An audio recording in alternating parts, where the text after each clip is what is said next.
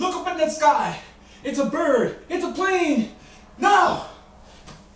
It's Fuzzy Soul Tiger, Mr. PJ, with a superhero video. You got the Incredible Hulk. It's been made twice. You know, one with Eric Bana in the lead and Edward Norton doing a remake. You got Iron Man. It's doing huge business. Robert Downey Jr. Although, why did they switch Terrence Howard for Don Cheadle? I don't know why. You got The Thing from the Fantastic Four. That was really tight. Man, the guy from The Shield is the perfect guy to play him. You got Captain America that's coming out. I don't know, Captain America. How about Flash? Flash, yes. Flash is supposed to be super fast. How about Usain Bolt? The guy, he descends from Jamaica, who won the Olympics for sprint running and just broke all these records. Make him Flash. You don't have to use special effects for this guy. He'd be perfect. Save the Hollywood a lot of money, right? Choose somebody naturally fast. Why not do a Wonder Woman movie? What's taking so long for it to happen?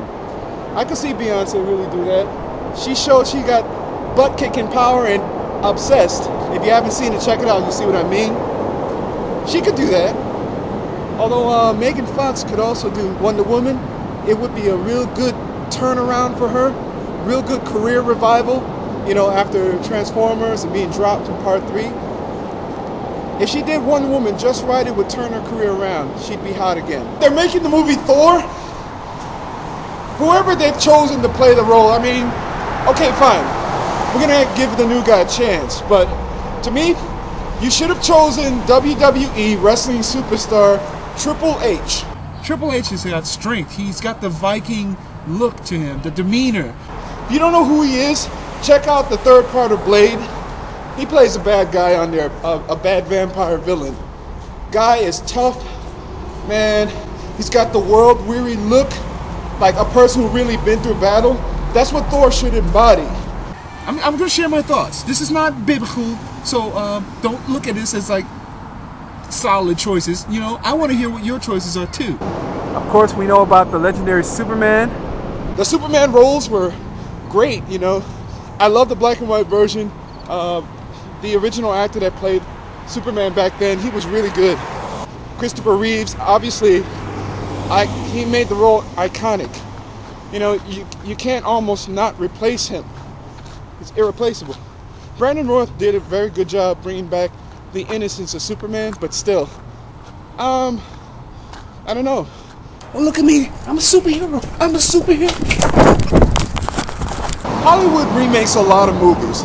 We all know that's common standard practice. I'm cool with some of it. Cool. But please, don't remake Back to the Future. Please, it was perfect. Well, maybe Part 3. You can remake that one. But don't touch 1 and 2. That was perfect. You know, there's some roles that some people were born to play. Like Hugh Jackman tears it up with Wolverine every time. Very committed. Batman, 1989. Tim Burton chooses Michael Keaton. At that time, a very controversial choice. Nobody expected this funny man who did Night Shift to be a perfect choice for playing Batman. I mean, this is a dark role. And he surprised everybody, knocked that role right out the park. But George Clooney, he's a very, very good actor.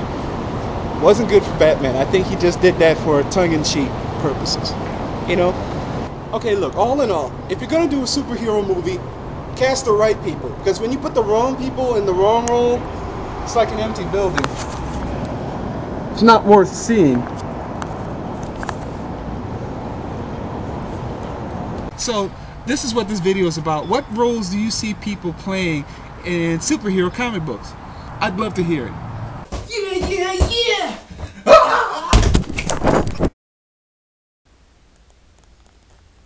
You see the light at the end of the tunnel? Do you see the light? Oh! Oh! Oh! Oh, man. Okay. I'm okay. I'm okay.